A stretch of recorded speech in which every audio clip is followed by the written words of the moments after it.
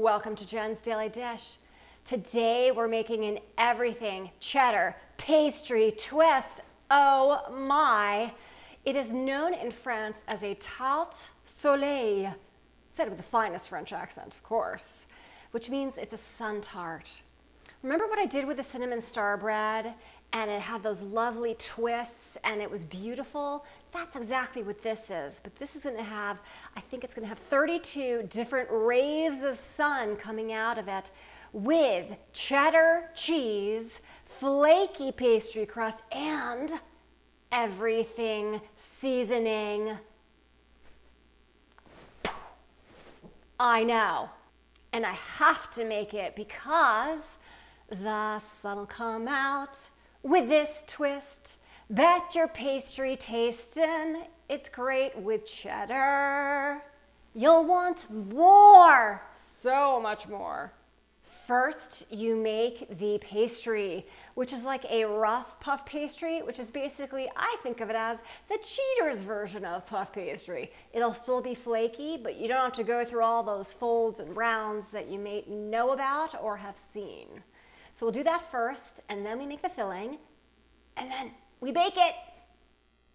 2½ cups pastry flour or all-purpose flour, which this is. 2 tablespoons cheese powder. I happen to have this, but if you don't, if you happen to have some macaroni and cheese sitting around, you can use that little packet and it will have the same effect. ½ teaspoon salt. ½ teaspoon baking powder. Mix together.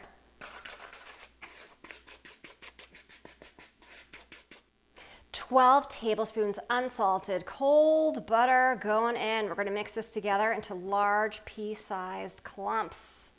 Use my pastry cutter to help us along here.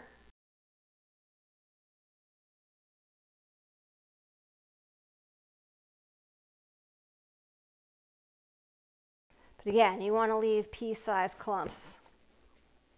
How this pastry is going to be flaky by leaving the bigger clumps of the butter. When it goes into the oven, the butter will start to melt and create steam, which is going to make those layers and kind of pushes the pieces of flour away from it. So just imagine that happening throughout the pastry and you're going to have a flaky pastry. 6 tablespoons to ½ cup of ice water. Add it in. You just want it to come together. You don't want to work it too much. Just come together.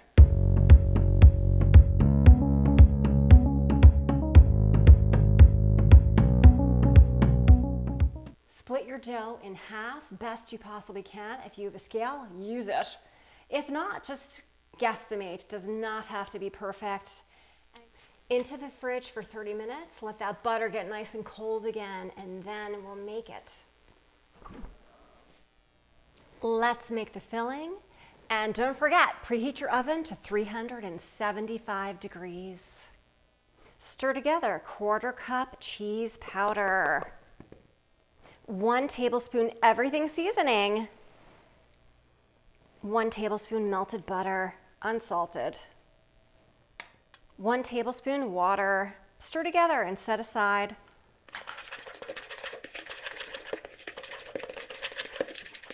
We're going to roll each disc to 11-inch circle.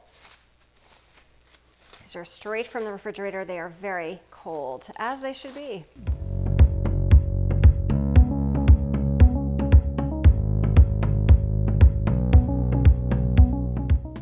If you have a 10-inch plate, just go ahead and place it on top of it. I don't, so I'm going to be using my pastry mat to figure out where 10 inches is, and I'm going to be cutting around it from there.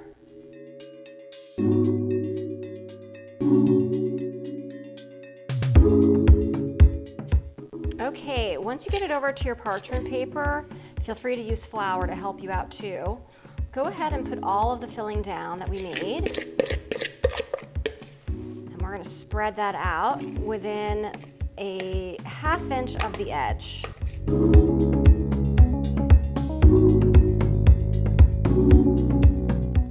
Top with ½ cup shredded cheddar cheese. Again, be sure to get within, leave the 1/2 inch perimeter. Brush your perimeter with the egg wash. This is 1 large egg and 1 tablespoon of butter.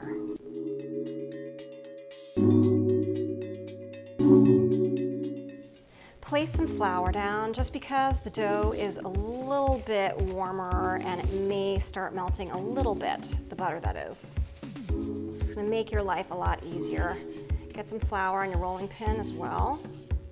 Again, we're looking for this 11 inches and then we'll cut it down to the 10.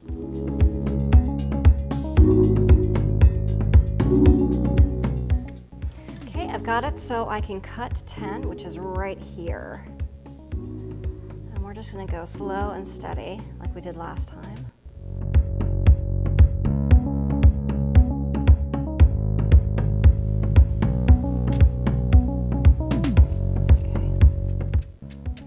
Place it down.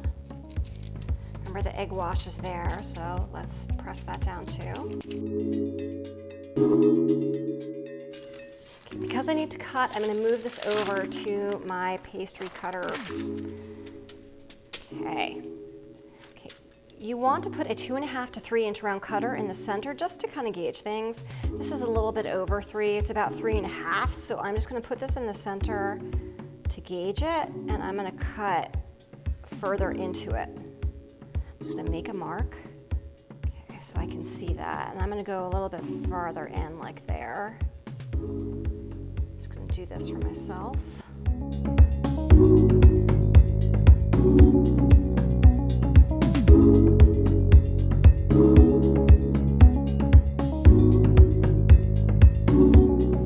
Take each strip and twist in the same direction. Don't forget that egg wash is there at the end. Pinch that together.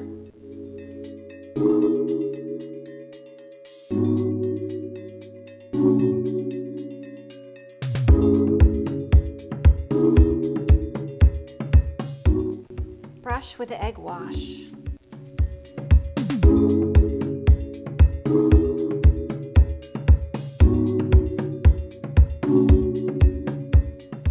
Sprinkle with a tablespoon of your remaining everything bagel seasoning. Bake for 35 to 40 minutes until it's an even golden brown.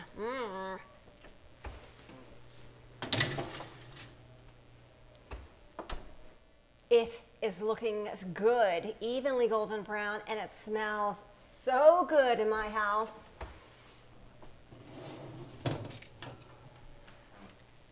Yum! Go ahead and move it over to a cooling rack.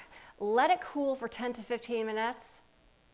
That's an eternity. This thing looks delicious. It smells delicious. Who are we kidding? 10 to 15 minutes? Ha ha ha! That is so not happening. But move it over anyway and let it cool best you can.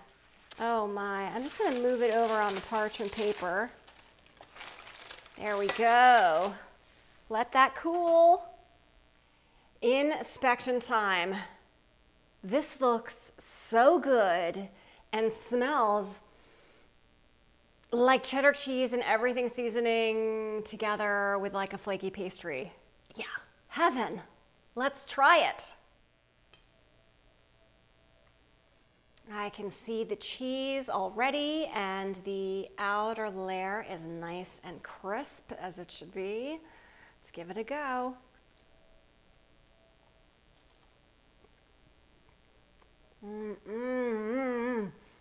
That is delicious. You might want to hide it.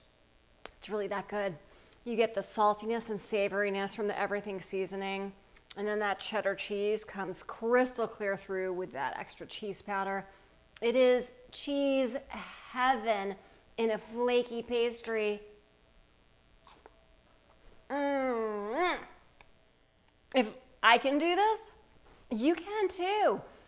Don't forget to like and subscribe and check me out on Instagram at Jen's Daily Dish and more. I'm going for more.